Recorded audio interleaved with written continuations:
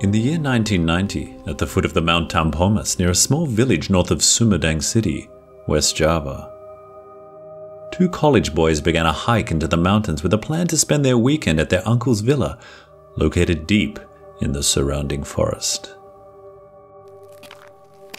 A couple of hours into the hike, they arrived at the gate of an abandoned village. In order to get to the villa, they had to pass through a small and silent, deserted area. Just outside the village, they were surprised to see a small coffee hawkers and decided to stop there and take a break. "Where are you headed to?" the owner asked. "To Mount Tampomas, sir. My uncle's house is near the base of the mountain." "Be careful while you're in the forest, boys. It's not a safe place to be, especially at night." "But why?" "Just be careful, son," the man replied.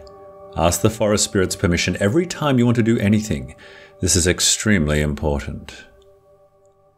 "We're from the city, sir. We don't believe in silly ancient superstitions," they quipped back.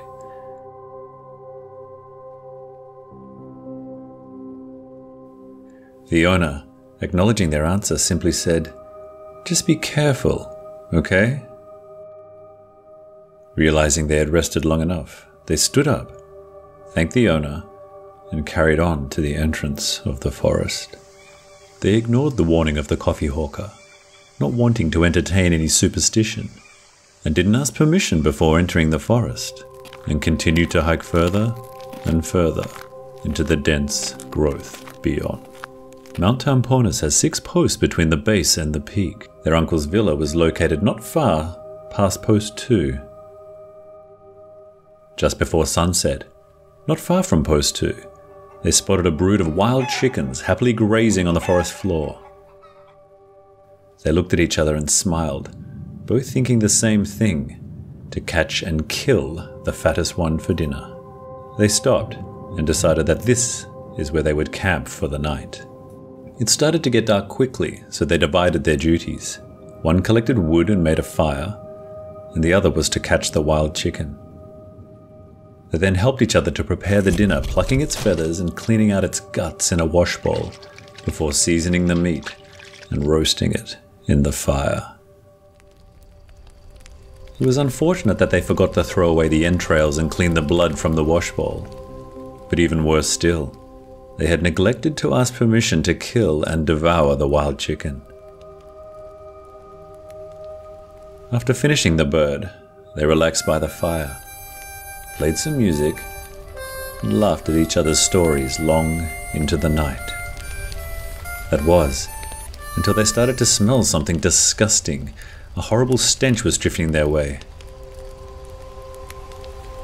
One asked the other, "Did you throw away the blood and guts from the wash bowl?" "No, I didn't," he quickly replied. They froze where they sat when the sounds of the forest were disturbed by an eerie shrill. "What the hell was that?" one of them asked. They made their way over to the bowl, the source of the odor, and frighteningly, the sound became louder. 3 terrifying creatures dressed from head to toe in white were gathered around the foul-smelling wash bowl. One of the creatures turned towards them and stared right into their souls.